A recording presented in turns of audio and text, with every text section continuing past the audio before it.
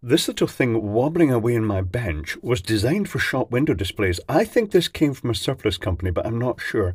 But let me change the angle of the camera so you can actually see what this thing is doing. One moment, please.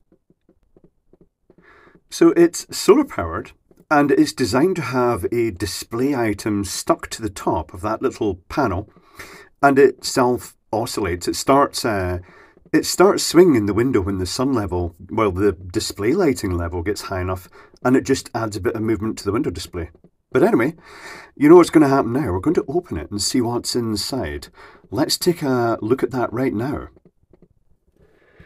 So I had to put this in a dark place because every time I left it out, standing upright in an area that light could hit it, it's so sensitive, it would get up to the level it would start making loud tapping noises. It would hit the end stop. It's very good. But interestingly, if you look in there, well, let me zoom down a bit. You'll see that it has a magnet either side of the coil.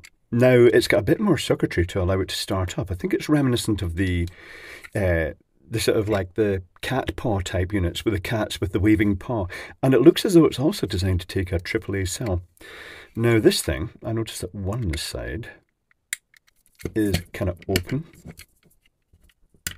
Oh, there's a little catch down here. Spudger. Where's my spudger? Is this glued shut as well? I don't think it is glued shut. Well, that's good. It's coming apart. It is very old, so it wouldn't surprise me if it just disintegrated. Here's the bit we're interested in, the circuit board. And the pendulum mechanism with the magnets on either side look as though they're glued in, it's squished out the back. It rocks on a couple of inverted V's, just a shape like that, so it can actually rock over the top. That's basically just to create a very low friction bearing.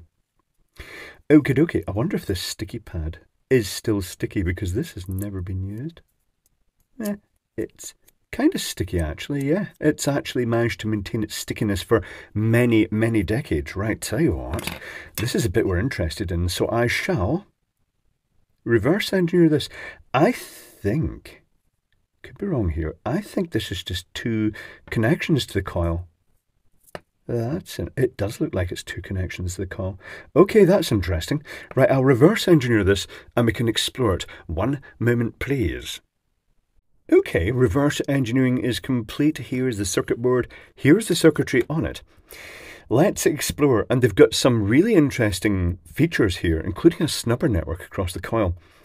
The transistor positions all have 4 holes. Only 3 are populated, but it's really clever because if it means either the collector's in the middle or the base in the middle, well, basically speaking, no matter what the pin out of the transistor, by turning it round and shifting it back or forward in these holes, they can fit any transistor into this PNP position and this NPN position. They've left their options wide open. The coil is wound on a plastic former with no core, and I'm guesstimating that there might be 200 meters of wire in this. It's a lot, but it's very, very thin wire. And the inner winding, well, it's just one single winding, but the inner side of that winding just comes out and folds over the edge. The other one, to stop it unraveling, they've used a soldering iron or something just to heat stake it in there. But when they've mounted this, again by heat stake it, you can see 1, 2, 3, the heat stake positions. They've brought the wires in with where these dotted lines are and just laid them across these pads and soldered them. And that's melted the solder and also melted the lacquer on the wire and made the connection. In this case, you can see what looks like a crack going across the circuit board. It's not. That is the wire that's been brought up from here, laid onto the solder pad, and they've just not bothered cutting it. They've just left the wire going across there. More information on the wire later. Actually, you know what?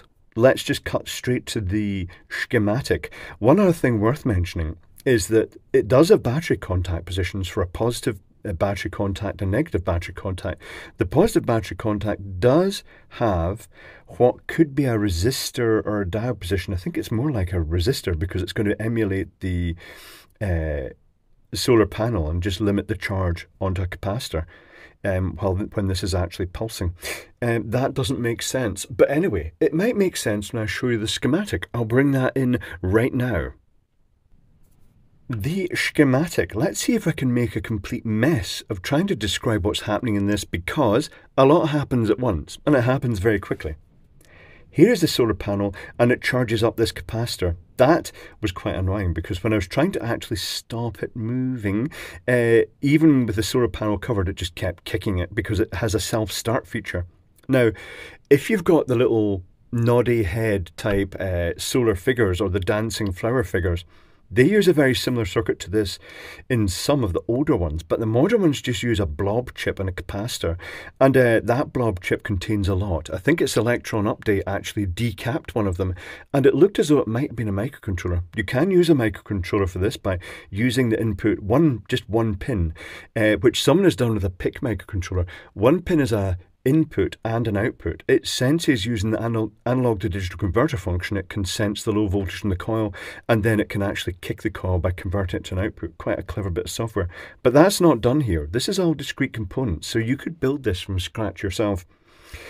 There is the solar panel, there's a reservoir capacitor, 470 microfarad, 10 volt, and then there's a PNP transistor and an NPN transistor. The PNP transistor does two things.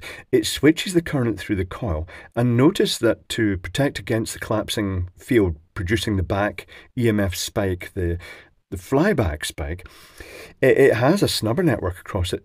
Previous circuits I've looked at just have a capacitor across it, but this one actually has a snubber, 390 ohm and 100 nanofarad capacitor just to clamp that voltage spike, just to protect the transistor. But when this transistor turns on, it also effectively drags this line positive, and that also, via this capacitor, takes the base of this transistor positive. So let's try and work out what happens from scratch.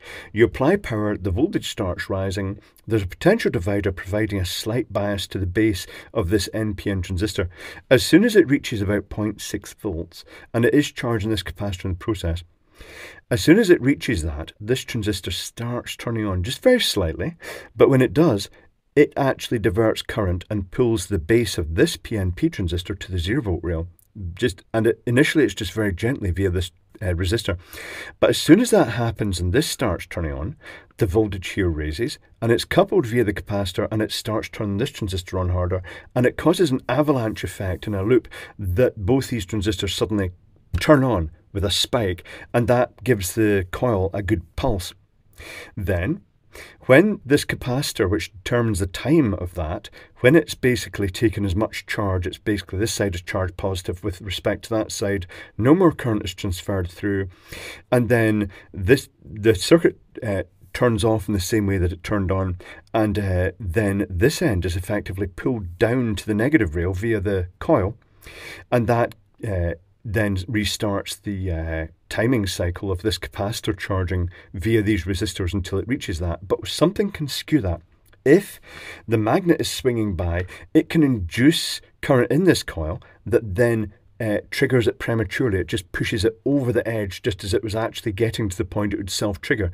So it can just self-trigger to get started, to get that pendulum just swinging initially, but as soon as it's swinging, the swing of the pendulum actually bypasses that, and it determines the timing that it's going to get the pulse.